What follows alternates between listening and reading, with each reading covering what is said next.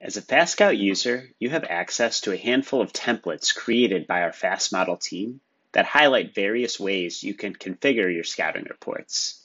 In this video, we'll review a few of the highlights. When creating a scouting report, you'll be able to browse templates and can search FastModel to see a list of templates created by our team that are available to all users. Let's take a look at the practice plan template to start. Use this template to quickly lay out a plan for your team's practice. This can include a drill schedule, as well as a list of play calls and play diagrams that you would like to review with your team.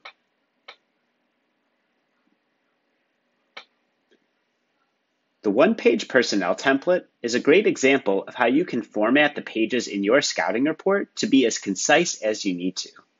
This is a great example of a single page you can hand to your players that breaks down your opponent's personnel. Check out the Opponent Scout template that includes fields and tables to outline your next scouting report.